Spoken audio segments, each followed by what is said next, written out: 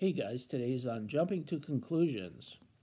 Schizophrenia and jumping to conclusions, but before we jump, please allow my brief prelude. As you know, I've conveniently recorded it for our mutual comfort, our mutual convenience, and our mutual luxury.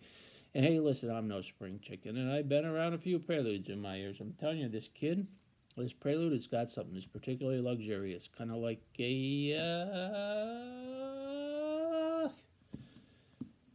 I got nothing today under the sun luxurious. You got something? Can you help me? Throw me a line? A bike? Yes. Hello there, my name is Robert Francis. You've stumbled on my Unconquering Schizophrenia YouTube channel. You ever luxurious? Where me and the bird. That's right. We talk schizophrenia. Bike. This is the cut of my jib right here for reasons of my medical confidentiality. Kids love I'm a licensed clinical bikes. social worker times 15 years. What's the deal with that? That's a they lot of gabbing and love chatting. to play with bikes. I've been diagnosed with schizophrenia for a score 5 and 1. And that puts a little gray fleck in my Quite beard. remarkable. Thank you for joining me on my channel. Kids take now the bikes like ducks to water. To topic.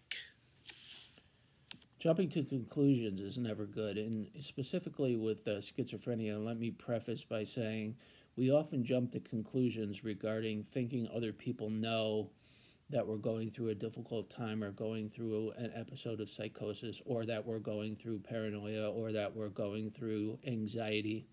We always jump to the conclusion, not always, but most of the time we jump to the conclusion that other people know what we're going through. So please be aware of that and don't jump to conclusions. It's a cognitive error.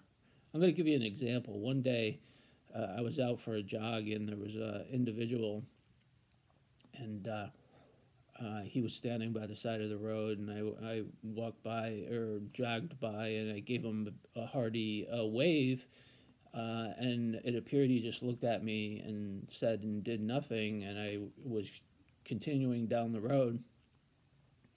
I was like, wow, that was kind of unusual, kind of a little rude a little bit. Why, And then I kept jogging, and then I remembered this individual. I've seen this individual several times in the community walking with a walking stick for blindness. So he didn't wave because he didn't see me. I was like, wow, that's a perfect example of jumping to a conclusion. So in schizophrenia, remember, nobody knows your psychology unless you tell them. So that's a major jumping to conclusion with schizophrenia is we attribute meaning that other people know what we're going through, and that reinforces our psychosis and paranoia. So don't jump. Don't jump. Don't jump to conclusions. I conclude that kids like bikes. They really do. They really do. They love bikes, brand new bikes, compare bikes. What do? You ride around on the bike, and I guess that's it, right? I'm going to take the path. You take the path. You go to the park. It's your wheels. Very luxurious, especially in childhood. Maybe you'll like bikes as an adult. Not so much for me, but as a kid, of course. All right, guys, if you have a bike, go for a ride, and we'll see you next time. Thanks.